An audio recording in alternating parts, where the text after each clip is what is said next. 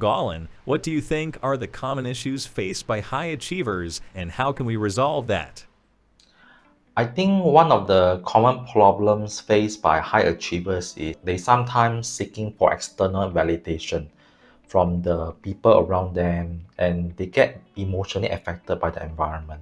Like for example, if you're a high achiever and you are picking up a new skill to learn, and after trying a few times you find that people around you saying that, oh, I think you are not good enough, I think you are not fated to learn this skill, maybe that's not you, and you get emotionally affected and you fail to try and improve on yourself.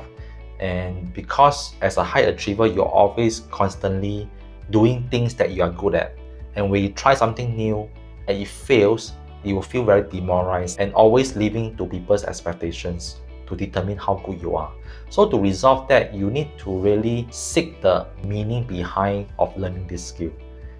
so that you are constantly knowing that it's the journey that counts. It doesn't matter whether you fail, because you can learn from the experience, you can improve further, and also to having the self-acceptance by understanding your strengths, your flaws, and things that you can improve on, so that you are constantly improving on yourself to learn that skills rather than living to others people's expectation to determine who you want to be.